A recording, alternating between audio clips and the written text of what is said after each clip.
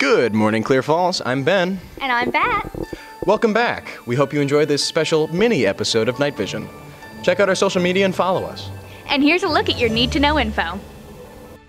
Hey seniors, have any questions about college applications? How to request transcripts? The difference between Apply Texas and Common App? Don't know where to start? Swing by the College Center today during Night Quest for a one-on-one help from a counselor during Night Quest. There will be a National Art Honor Society meeting on Friday, December 1st during A-Lunch. This is our last official meeting of 2023, so please attend. Senior quotes can now be submitted for the 2024 yearbook. All senior quotes are due to the Quest no later than January 11th. Get your submissions in as soon as possible. The rules for senior quotes are listed at the top of the survey. All quotes will be checked and verified before publication.